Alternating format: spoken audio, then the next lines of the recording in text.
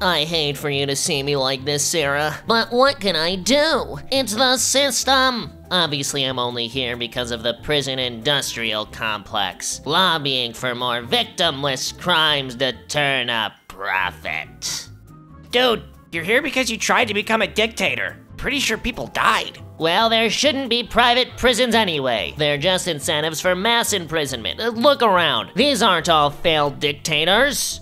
This isn't a private prison though, is it? No, it's not. And the truth is, there aren't as many private prisons in America as most people like to think. As of 2019, only around 8% of inmates were held in private facilities at the state or federal level. A bit less than 100,000 people total. That's still a lot of people, but private prisons didn't create the over-incarceration problem. They're mostly a way to cope with out-of-control costs and slow bureaucracy in an environment where almost 1.5 million people are in prison. And they're also all managed by the Department of Corrections, the Department of Justice, and other agencies across the country. In the end, they're not much different in quality than state facilities, like this one. Come on, I have to buy toilet paper from a vending machine. Evil lobbyists are making big bucks off my digestive tract, which is doing great since my jailhouse kombucha has taken off, by the way.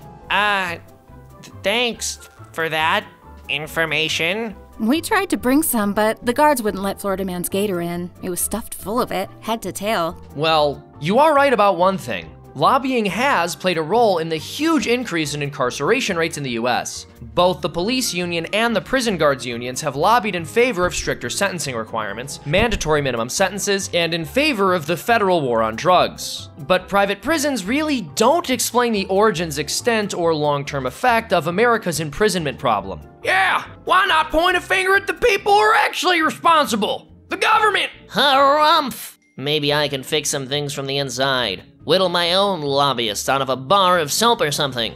That is, if the guards don't search my cell again.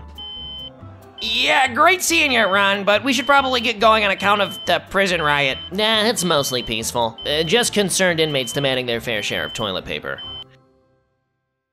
Thank you so much for watching. Please subscribe for more educational cartoons. We drop one every 2 weeks. Boy, oh boy, do we love doing it. So you subscribe so we can continue. Thank you.